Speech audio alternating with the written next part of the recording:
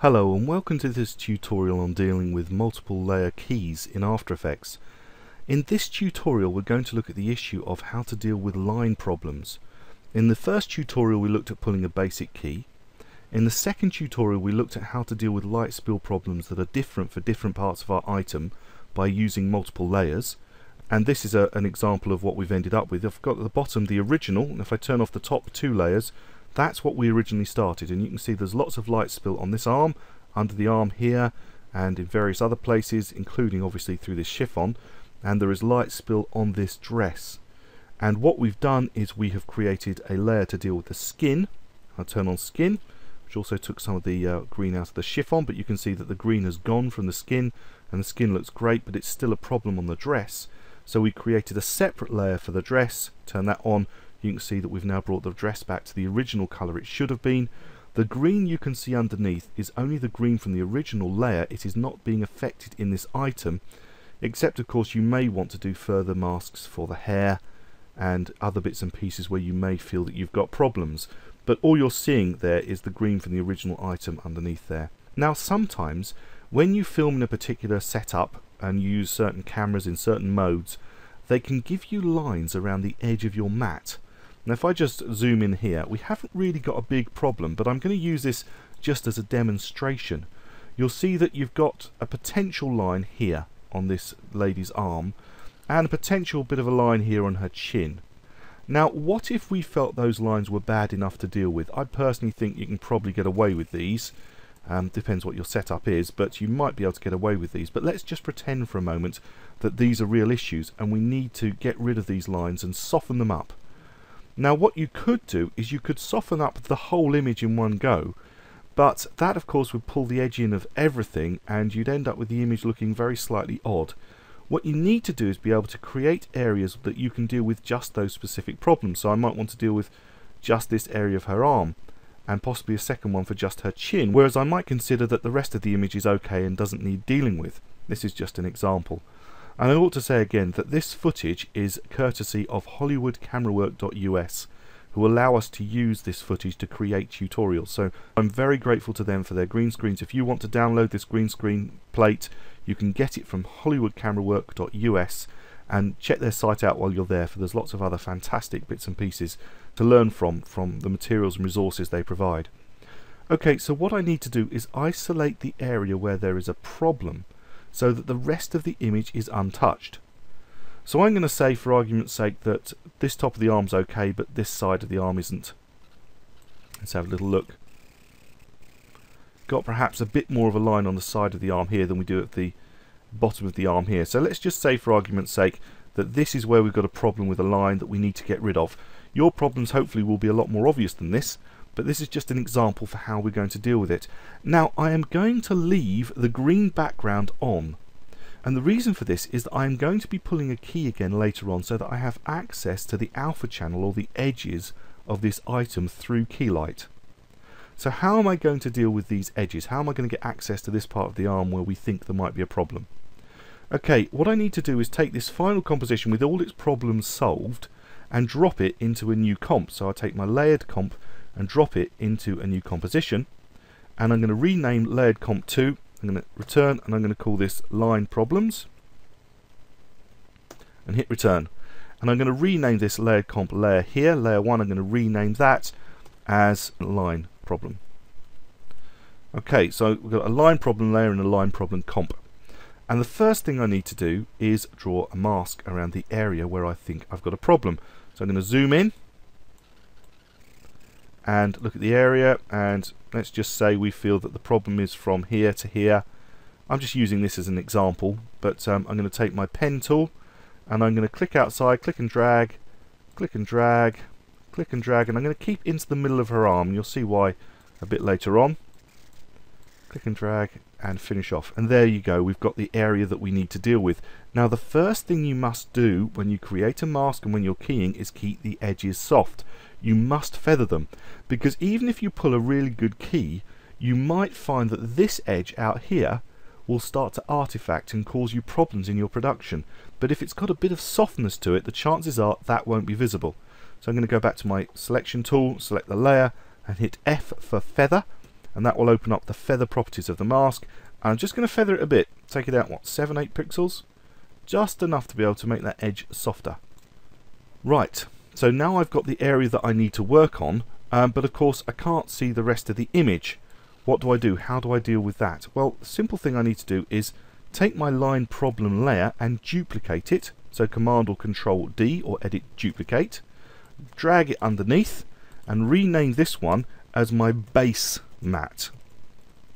Now this is the mat that's going to sit underneath the areas that I deal with, so that I can see all of them. However, I don't want the area that I'm going to deal with included in my base mat. I want this area excluded. And the simple way of doing that is, because we duplicated the layer, is to open up the mask and simply invert the mask. So if I invert it, I've got everything back. So what I've said is the top layer consists purely of the bit that we're going to deal with, and the bottom layer consists of everything except the bit that we're going to deal with. But if I click away and I zoom in, you'll see that we've got a problem. We've got transparency where we had that feather. And this is a real problem because we need to have no transparency. We don't want any holes in our mat. And of course I should have said that when I created the first mask, what we would have done in normal production is animate it all the way through our production. So I'd have gone through and made sure that this mask was animated so that it always surrounded the area that I needed to deal with. And once it was animated, at that point I would have duplicated the layer and inverted it so that we would have had this mask animating all the way through. There's not time to show you the animation, you know how to animate masks, but always when you create masks in a green screen you're going to have to animate them because your actors move. Okay, so if I click away again you'll see that we've got a problem. So what we need to do is create something called a core mat.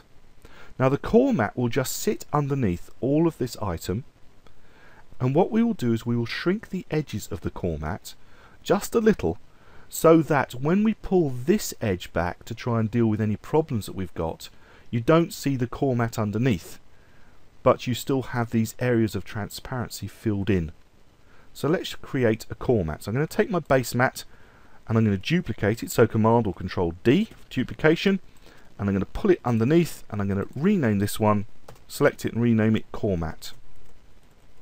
And this is the one that's going to sit underneath everything else. Now we're ready to go, except of course if I click away you'll see that we've still got the transparency. That's because the mask still exists on my core mat, so I need to just twirl that open and delete any masks. So select mask, delete, and now you'll see we've got no transparency. However, if I now deal with my line problem and start to pull this line back to get rid of any very dark edges, all I'm going to see is my core mat underneath, which means I must shrink it so that I can only deal with this edge and not have the core mat showing through underneath, because the core mat is there really to deal with these transparency issues through the middle. Okay, so how do I do that? I'm actually going to do it by applying Keylight 1.2 again. Now the reason that I have left the green in here is because Keylight likes to have something that it's working from, a colour to work from, so that you then have access to the alpha channels that we want to play with. The alpha channels are the edges. So what we need to do is apply Keylight to all three areas, but what we can do is apply it to one layer and then simply duplicate that to all the others. So let's apply Keylight 1.2 to where it says line problem, and the last effect I applied was Keylight 1.2, so it's at the top here. Select that, take the green picker, go right into the middle next to the arm and click, and we know from the work that we did before that if we open up screen mat, we got the clip blacks to 8 and the clip whites to 84. We found that out in our last tutorial. So we know that that's actually going to deal with it. And of course I can't see anything screened away because I've still got my other layers, particularly my core mat below it. So all I need to do is take Keylight 1.2, select it and copy it, Control C, and then highlight layers 1 and 2 and Control or Command V to paste it. And there you go, it's all in place and all of the key lights are using the same settings So we know we've got a good mat because that's the mat we used before. I know that there is a slight problem here, and I'm just going to tell you what it is. I'm not going to be dealing with it, but you'll notice that this chiffon is looking twice as thick, and that's simply because it is twice as thick. What we'd need to do for this particular example is actually mask out around the chiffon if we wanted the chiffon not to look quite so thick. That's probably why this isn't such a good example to show you, because of the chiffon, but under normal circumstances you don't tend to have semi-transparent areas. But because of the way that we're laying these things up, you do have a thickness here. As I say, I'm not going to deal with that, we would just have to mask it to get rid of it. Right, so now that we've done all of this, the next thing we need to do is shrink our core mat so that we have access to these edges with our other layers. It isn't going to cause us any problems. So what do? Select the core mat and let's solo it. Select the solo button. So that's just our core mat. And now I'm going to pull it across and zoom in a bit so you can see what I'm going to do. So this is the edge here. And with Keylight 1.2 selected, I'm going to open up Screen Mat again. And you'll see that inside Screen Mat we've got two items. One that says Screen Shrink Grow, and the other one says Screen Softness. Now this is applied to the whole of the layer. You can see that this is my core mat, so that when I start to pull Screen Shrink Grow down to a negative value, it's going to shrink the alpha channel, the edge of the whole of my image. And obviously under normal circumstances you don't want to shrink the edge of the whole of your image. That's why we're doing these layers. What we're eventually going to do is just shrink the edge of the line problem, but we still need to fill in that area that we had semi-transparent, which is why we've got the core mat. So we need to pull the core mat back so that we can play with these edges. Okay, what do we need to do? Select core mat, and where it says Screen Shrink Grow, we can just pull that back, and you can see that that's actually pulling the edges right back. I'm going to go back to say 3 pixels. It doesn't need to go back too far. That's quite a lot actually. And that's now going to sit underneath everything else. So if I now turn it off, we're back to seeing the original. But bear in mind now, if I select the line problem at the top here, if I start to pull this edge back, it's going to be 3 pixels I'd need to pull it back before I would start to see the edge of the core mat underneath. And I'm not going to need 3 pixels to deal with this problem. So how do I deal with the problem? Simple, same thing. Screen Shrink Grow. Look at the edge you're working on, zoom into it if you need to. I'm going to zoom in a bit more so that I can really see it clearly. And now I'm just going to pull the Screen Shrink Grow back until this edge starts to soften a bit. Don't really want to go much. Pull it back. Well, that's 0.5 and that's pretty much dealt with the issue. 0.5 minus 0.5 has pretty much dealt with the issue, and I can also pull out the one below, Screen Softness, and pull that up a bit. And when I pull that up a bit, what I'm doing is I'm adding in a little bit of softness. If I just do those both back to 0, you'll see what I mean. 0 and 0. That's the original. And if I take my Screen Shrink Grow back to minus 0.6 in this instance, minus 0.7, and then start to pull the softness back, you'll see that I'm adding a little bit of contrast or a little bit of the skin colour back in to give that a much softer edge, and it's not so hard. And there you go, you've actually got the issue dealt with, except for one little thing I'd like to point out. I click up here and click away to deselect it. You'll see that you do have a tiny bit of transparency issue here where the core mat hasn't actually gone to the edge.